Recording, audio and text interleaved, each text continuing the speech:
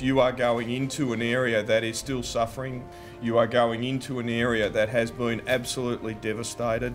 Putting it bluntly, when you get off the plane, there's every likelihood the ground may still be shaking, and it may shake for the 14 days, 15 days that you folks are over there. It's not going to be 5-star accommodation, and you folks don't expect that.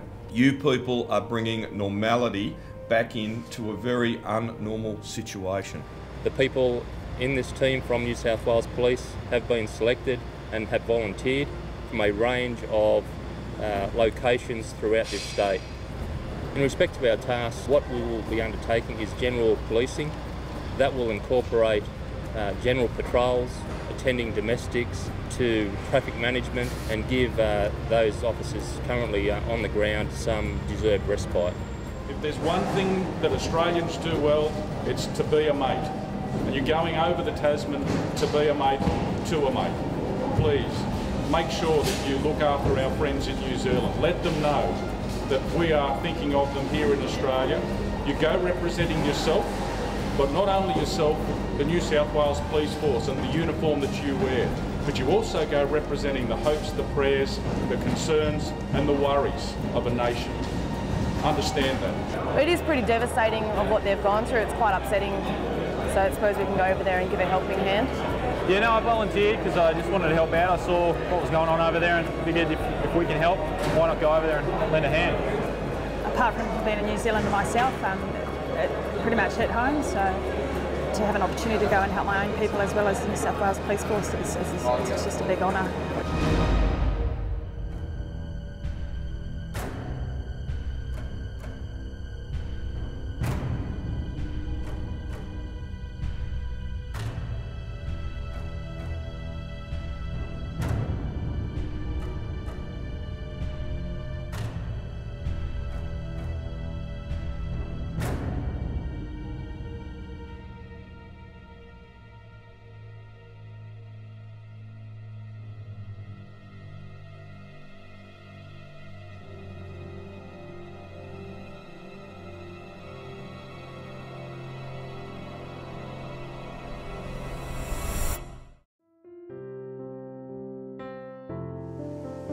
I've just been here to greet 12 police that have returned from the New Zealand earthquake in Christchurch.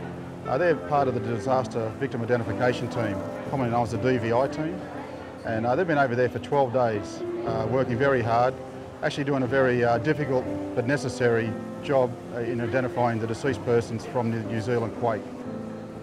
This is a very arduous task, but very necessary as far as the dignity needed so that the families can actually identify their loved ones and start the grieving process, and of course then that goes on to the rebuild of Christchurch.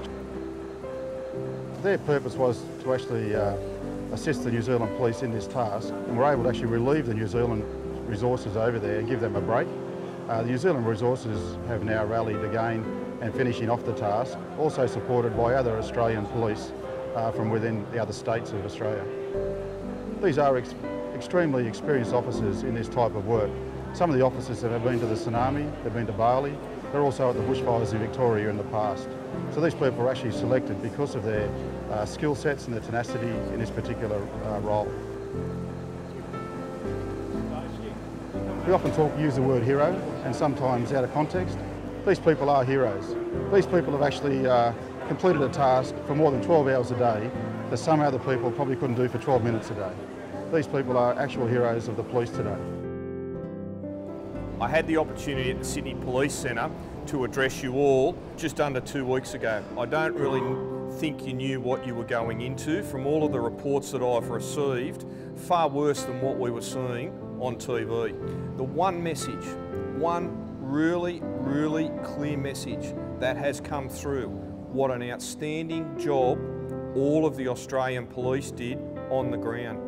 Nothing was too much trouble. And I also know that the day you left here on Friday was a very, very long day. You got off the plane, you got briefed, and you did a night shift over there. Absolutely outstanding. So again, congratulations and thank you very much for the job that you have done. I spoke to Mr Mitchell every day about the environment that you worked in, about how you work together over there with the other jurisdictions, And I just say you all got us really proud. Listening to the words of the senior officers inside the arrivals hall there about how the credit that they've brought upon their service, I think it's it's a salute to them all on what they've had to endure to actually get to this point. I haven't been in a war, but it did look like a war zone, that CBD, and also the outer suburbs. It was devastation it's quite unbelievable. The feedback we received and the thanks we received was very humbling. It was a very rewarding experience.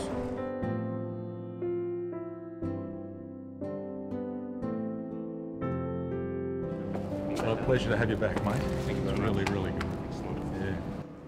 Ladies and gentlemen, what a pleasure it is to have you back home. You've been away from a long time. You've been away for about a month, and that's a very big part of your life that you've given up in support of those people, those good people in Christchurch that needed you, your friends in the New Zealand Police Force that so needed your assistance. In giving up such a large part of your life, you've actually made someone's life, I'm sure, over there much, much better. So can I say thank you? When we left you here and you were forming up to go on board the aircraft, I think the parting words I left with you was you were going over there as Australian ambassadors. Not only ambassadors for the New South Wales Police Force, but the nation. I think I told you to go over there and to hold your head high and do all you could to make the lives of those that you're about to engage with better.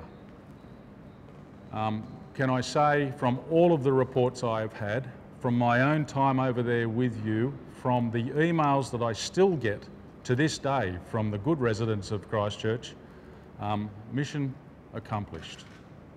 So thank you.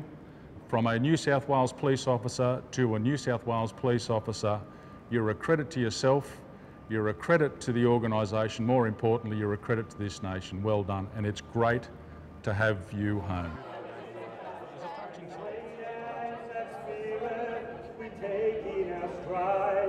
But no matter